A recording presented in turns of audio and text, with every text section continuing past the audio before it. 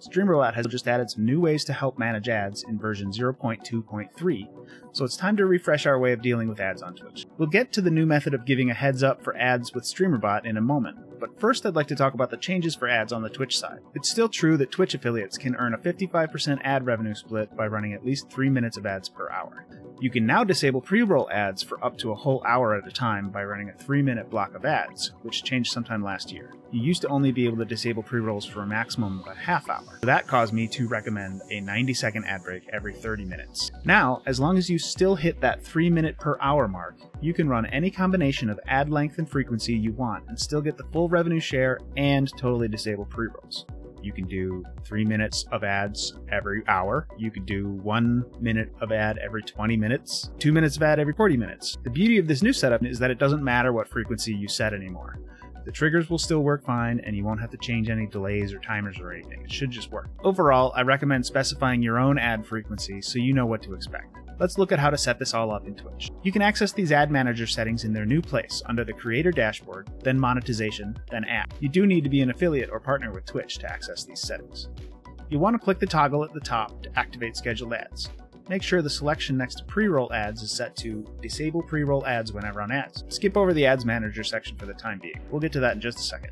The pre-roll notifications toggle is pretty unimportant since our strategy will eliminate pre-rolls entirely except for the very first minute or so of stream. I suggest that you leave the stream display ads toggle turned on if that setting shows up for you, as it does increase ad revenue and these ads don't interrupt the stream. They're the ones that show up as a little banner underneath or whatever. It's totally up to you though. Now go back to the ads manager section and click to open the ad management page. At the top, you'll be able to set your ad minutes per hour. I recommend putting this at 3 minutes per hour or higher to fully disable pre-rolls and grant you the full 55% revenue split from ads. Next, you'll see the toggle for automatic ad length and frequency. I recommend turning this off and setting your ad length and frequency manually. Once toggled off, 2 more sliders will appear. The second slider lets you set the cadence of your ad. You can set it to 1.5 minutes every 30 minutes, 3 minutes every 60 minutes, but it's entirely up to you. I may switch to 2 minutes every 40 myself. This slider will always respect the total ad minutes per hour that you set up with the slider at the top. The third slider is a start delay to set how long Ad Manager will wait before running the first scheduled ad. I personally have this set to 1 minute so that you can get that first ad break going right off the bat and disable pre-rolls right away. The actions we set up in Streamer.bot should work regardless, so this is really up to you. On the right side, you may see another new toggle for auto snooze ads. This is an experimental feature that is meant to automatically snooze ads during a raid or a hype train. In my own stream, I've really only noticed it working once, but I haven't really done any focused testing around it. Let me know in the comments if you've seen this in action. Next, there's a section of settings for ad notifications.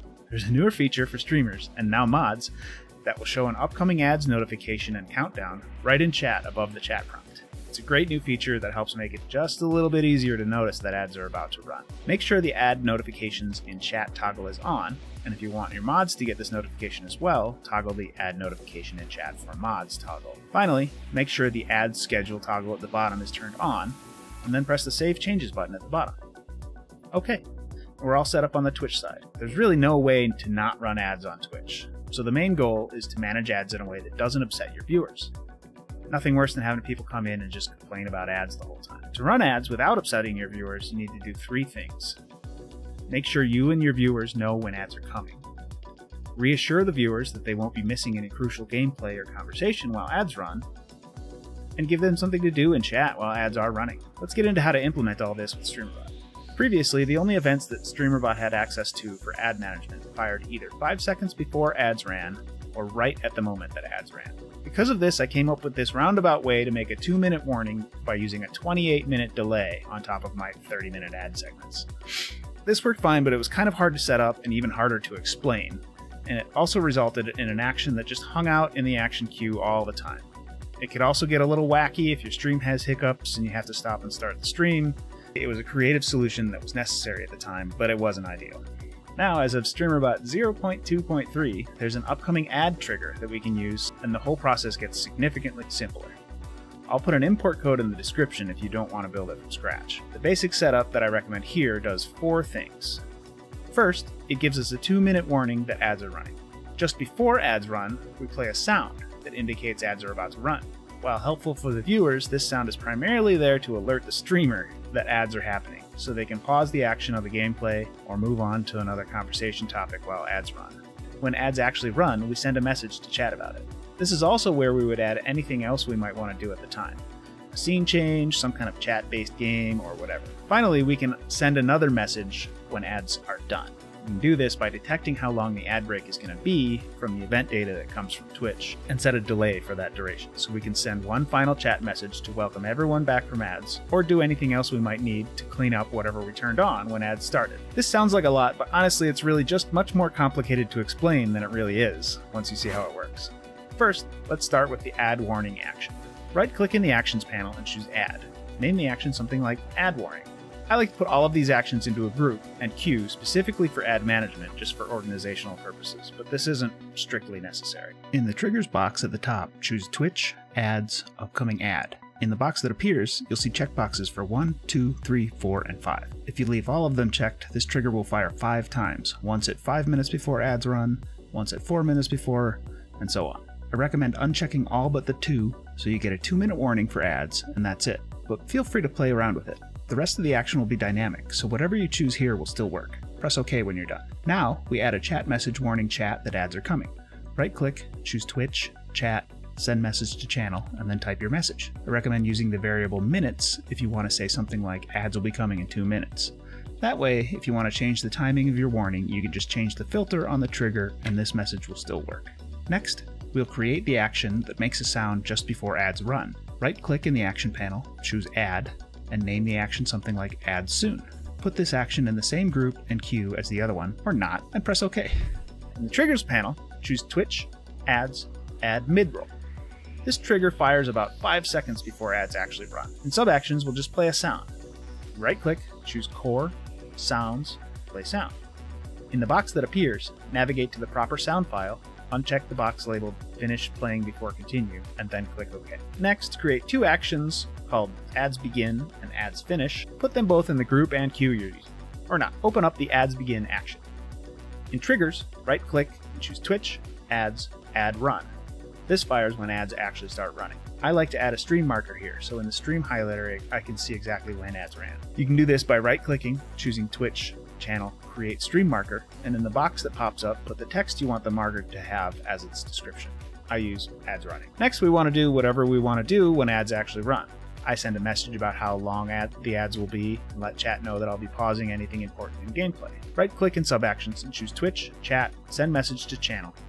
Type whatever it is you want to say here.